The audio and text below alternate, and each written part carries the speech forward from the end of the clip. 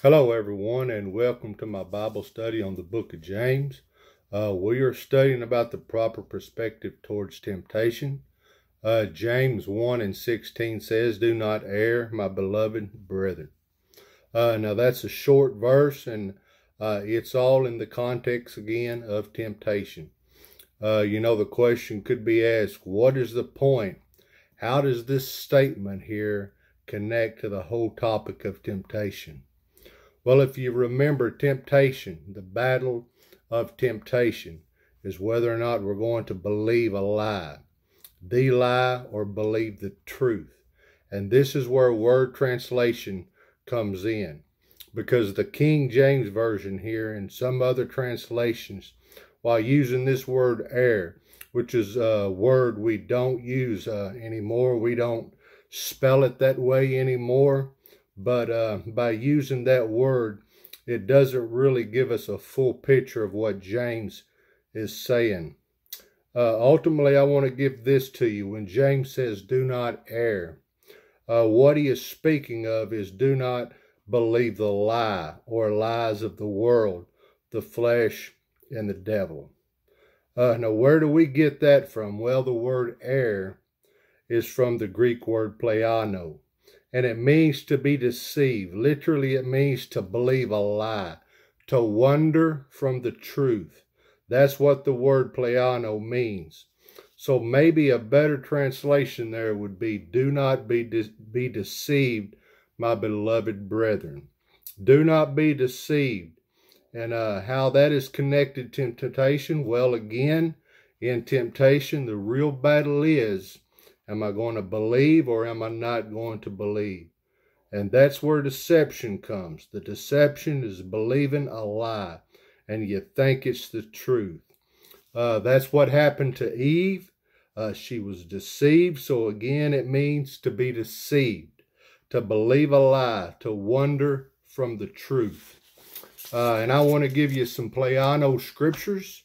These are just a few of many that use that word pleiano. It was a word that Paul used quite often, that James used, and that John used, and Peter used, and Jesus used. Jesus used it throughout the New Testament. 1 John 2:26, where John said this, "These things have I written to you concerning those who try to deceive you." So John is saying they try to deceive you. They try to lure you away from that place of safety. Remember when James said we are tempted when we are drawn away by our own lust. And that's what happens through deception, through the bait, through the lie. We're lured away from that place of safety that we have in Christ. Grace through faith in Christ. We're lured away. And he said, "These things have I written you concerning those who try to deceive you." They're trying to lure you away, trying to lie to you. And in Matthew 24:4-5, "And Jesus answered and said unto them, Take heed that no man deceive you. For many shall come in my name, saying, I am Christ, and shall deceive many." I want to say this, that's characteristic of the last days, deception. People believing in the lie. And in 2 Timothy 3:13, Paul said, "But evil men and seducers shall wax worse and worse, deceiving and being deceived." Do you remember what pleiano means? It means to be deceived, to believe a lie. It means to wander from the truth. In a sense, you can say being deceived means to wander from our place of safety and protection and provision. And again, which is Christ, to wander away from that. And in the last days, that's one of the main characteristics, is that believers wandering away from their place of safety and provision, which is Christ. So James here, when he said, "Do not be deceived, my beloved brethren," again, it's in the whole realm of temptation, because in temptation we're being thrown lies. Lies about sin, lies about where our source of life is, lies about the pleasures of sin. Well, it feels good. Oh, there's such pleasure in it, and it looks good.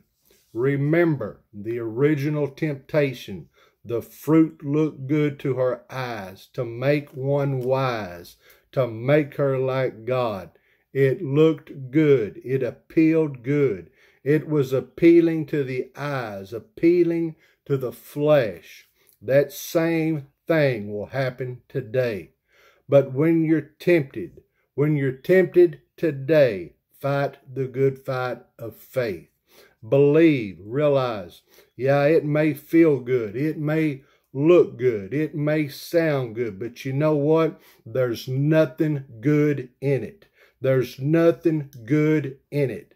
And as a child of God, you and I don't need that. We have everything we need in Christ. In Christ and Him and what He's done for us. In His Word. In the power of the Holy Spirit.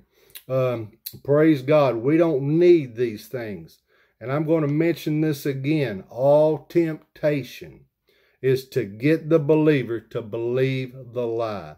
That sin will bring life. Again, you can say there's life in self, thus changing the object of faith in Christ and the cross to a lie. And that's really where temptation, where the rubber meets the road. It's trying to draw us away by our own flesh. The lust that is in us that has been crucified with Christ. Trying to awaken that lust within us. Trying to get us to believe a lie. And if we can believe the lie, that lust will be awakened within us. And so the point of what James is saying here is don't believe the lie.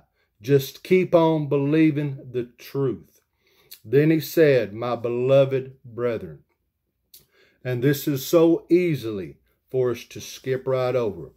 In the book of James, 3 times he uses that term, my beloved brethren. My beloved brethren, it's so easy for us to skip right by that. And what that means in a practical way is God loves you and so do I. That's the ideal, my beloved brethren. God loves you and so do I. And it's interesting how much can be packed into one little statement like that. My beloved brethren, God loves you and so do I.